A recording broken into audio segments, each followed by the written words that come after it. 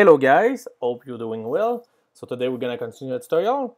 So part 8, now time to get all the posts. So one of the first thing I want to talk today, it's about the repo. Just for letting you know, I put everything on GitHub. So I put the link on the description. And all the repo work, it's you're gonna get all the part, and I say always what we do in each part. So I learned that by my mistake on other tutorial. But now I really think I get my best on that. And now, as you can see, I have branch here, and you can go, example, you are in the, you didn't see the episode 7 example, you can click it. And now after that, you can see what happened at this point. So that can really help you, like if you get some trouble. So that was the stuff about the repo. Again, the repo, the link gonna be in the description. So today we're gonna get all the posts. Last time we make it able to create and get posts by ID, but now we need to make it work with all the posts. So time to jump on the code. So first thing we need to always do, we're gonna create the controller. So time to jump on the post controller. So what we're gonna do here is gonna be pretty simple. The thing we want is just get all posts. So here we're gonna create a async function called get post list, and I'm gonna say rec and res again, so for request and response. I'm gonna have a try catch. Here I'm gonna copy paste all this line of code, and I'm gonna paste it because I always do my catch first because I don't want to get some weird promises error. After that, here what I want to do, it's I'm gonna get all the posts. So here const post in plural because we're gonna get more than one. I'm gonna do await post that fine. If you put no argument, you're gonna get all the posts. And I want to have the user like I did here. So I'm gonna just put user right there. After that, really simple, return res.status, HTTP status.OK, and I'm gonna send inside a JSON object. I'm gonna send all my posts. That's it, nothing more to do here. What I want to do after that is jump on post route, go there, create another get, just do slash, and now here that's gonna be post controller get post list. Here, as you can see, like the other get here, what I do with the ID, I don't put the authentication GWT. Why? Because like if you go on medium.com, you want the user who it's not logged in to be able at least to read some posts. But I don't want him to do nothing else than just reading stuff. So if you want to add some comments or something like that, I'm gonna make it need to be authenticated. So this stuff is done here. So now I'm gonna jump on Postman. But before, what I want to show you, it's I've already fulfilled 10 fake data. So really simple, I did title 9 and everything. So nothing more, I just like click 9 times of my post. Like this here, I can create 11 times. So just to be sure, always remember you need to be logging first. And now I'm gonna create another post, that's it, perfect. So now I'm gonna go there. I'm gonna copy paste this link here, but now that's gonna be a get request. I need no headers because I need to no authentication. So now I'm gonna send. Now I get all my posts. So I get 11 posts here. First thing we should do here, like always, save this thing inside Postman. So here do post, and here I'm gonna say get all posts, just to get a name. And take your collection here. So NodeJS YouTube, perfect. So now I get here. So it's really easy to, if I close that, I can click here, click on get all posts and send, that's it. Nothing more to do. But now, as you can see, we have some kind of problem. It's easy here, I have 11 posts.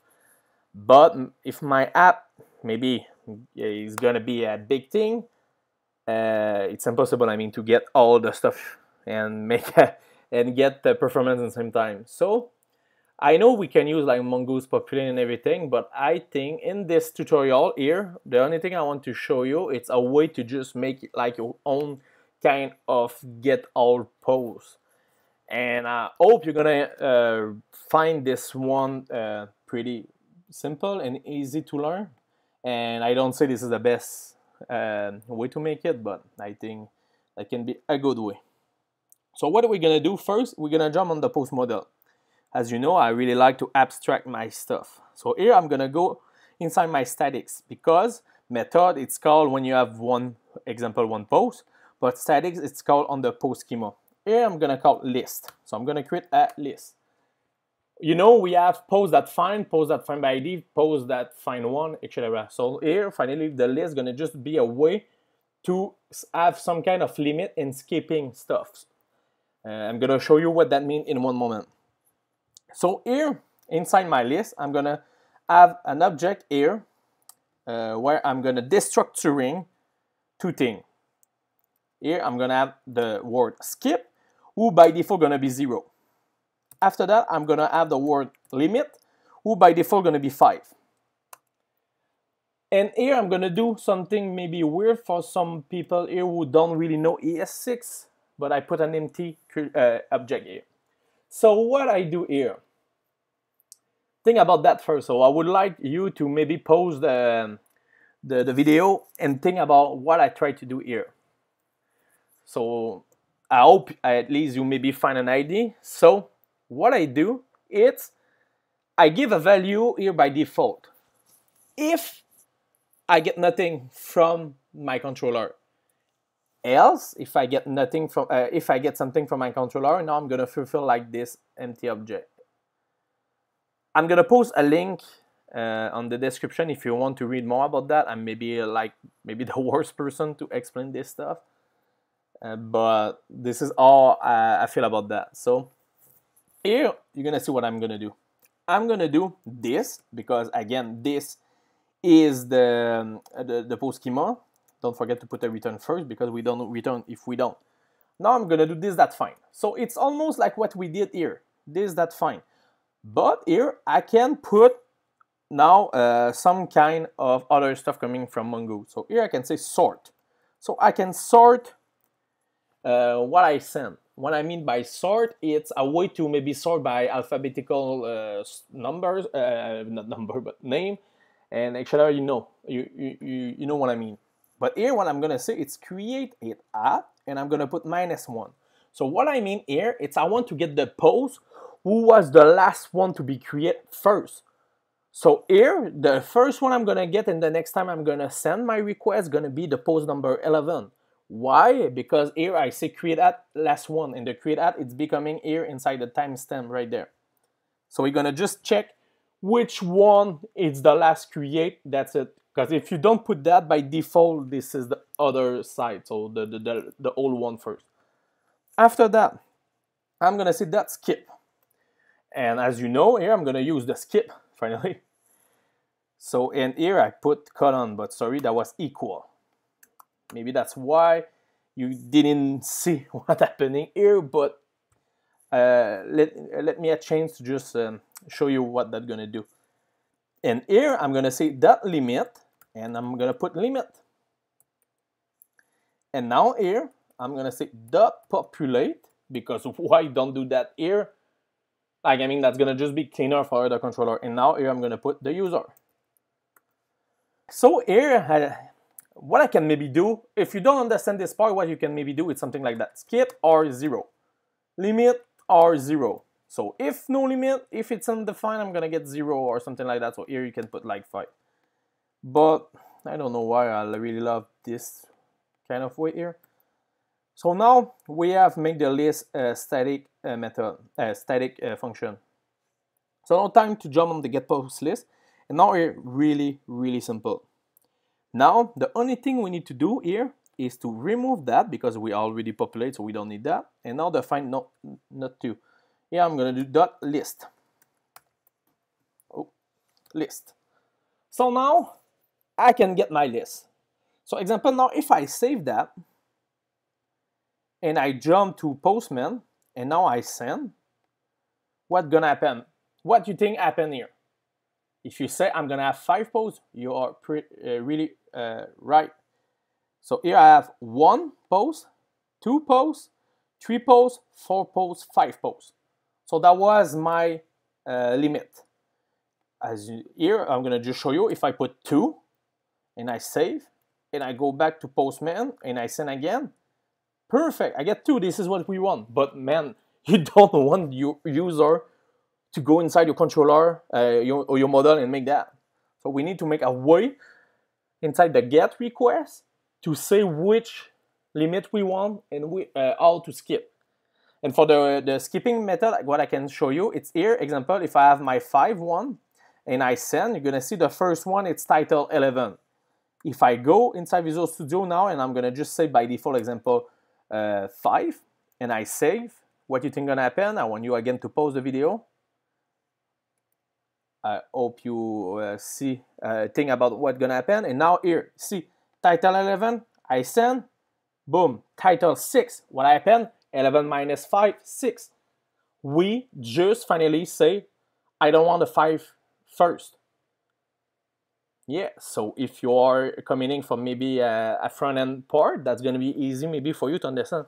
Okay, so now I can maybe make an infinite scroll, and what I do, it's every time I get to the bottom of my website, I'm going to just increment the skip method by example 5. That's it. This is all I'm going to do, like my easy kind of pagination.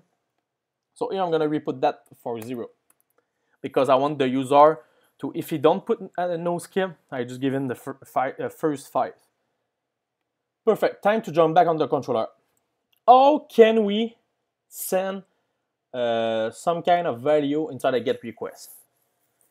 Again, I want you to pause the video. Why I do this? It's because this is the best way to learn. It's by asking yourself some question.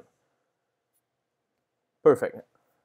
So now, how can we send something inside a GET request? I think a really good way to make it is by doing a rec.query. We know rec.params. Here we have a params. How can we do a query? So here that was the param. Now we're gonna jump on Postman and you're gonna see how simple it is to work with query. So what I'm gonna do, it's inside my post get all requests. I'm gonna click on params here. When I click, now I get key and value. Here I'm gonna put limit. And I'm gonna say value 3 example. Now you see what happened? This is what they add at the end. If you don't like the params key value here, it's I think the most easy way to make it.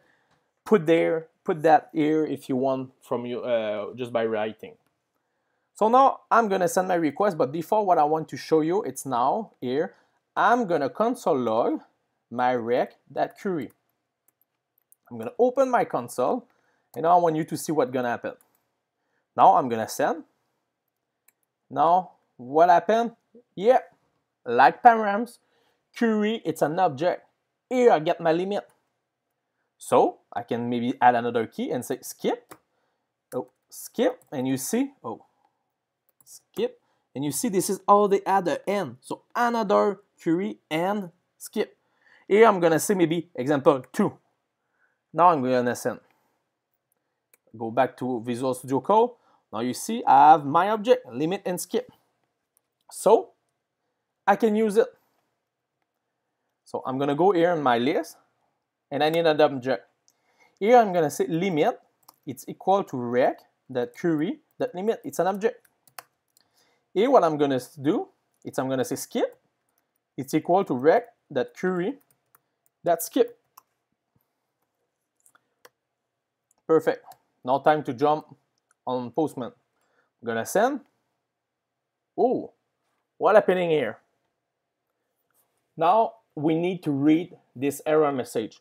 And I'm gonna take some time here to just show you how I read my error message and how I learn by my mistake. Here you see name Mongo error. So we know this is an error inside MongoDB. Message failed to parse, blah blah blah. Here projection skip, field must be numeric. So field must be a number. Oh, what happened here?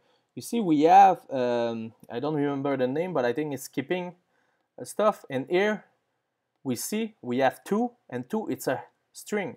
Limit it's a string. What happened?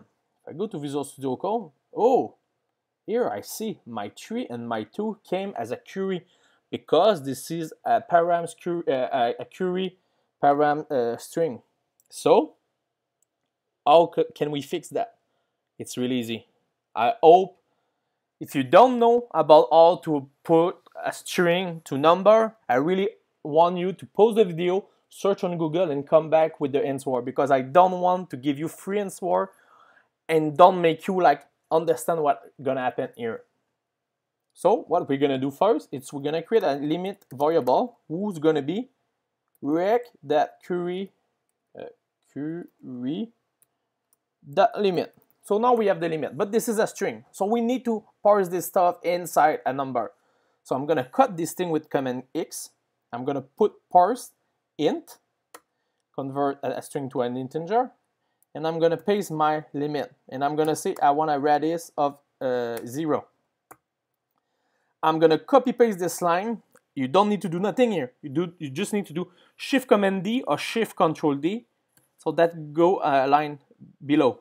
After that, select limit, do Command D for select the other limit, and now do skip. So here I change both in same time. So now I have limit and skip. Because we use EX6 now, I can just remove rec_query limit and rec_query skip and keep it like that. So now my limit and my skip. So now if I jump back to Postman, what's gonna happen? I'm gonna send, oh, title 9, why? Oh, my skip, I skipped the first two. 11 minus 2, 9. 1, 2, and 3. Oh, because of my limit and my skip coming in from my params. Maybe I want to limit 4, and I want to skip the 4 first. I'm gonna send 11 minus 4, 7, and now I get only the 4 first. Perfect. Now I want no params out. I'm gonna click here, and I'm gonna send 11, 10, and I go down to the first one. So you see why I got that? It's because of here I get a default value. So hope you enjoyed this little video. Let me know if you like the new format of video, and if you like the tutorial. I really appreciate all your comments, and that just make me want to continue in writing tutorial. And hope you enjoy all that, and we'll talk later. Have a good night. Bye.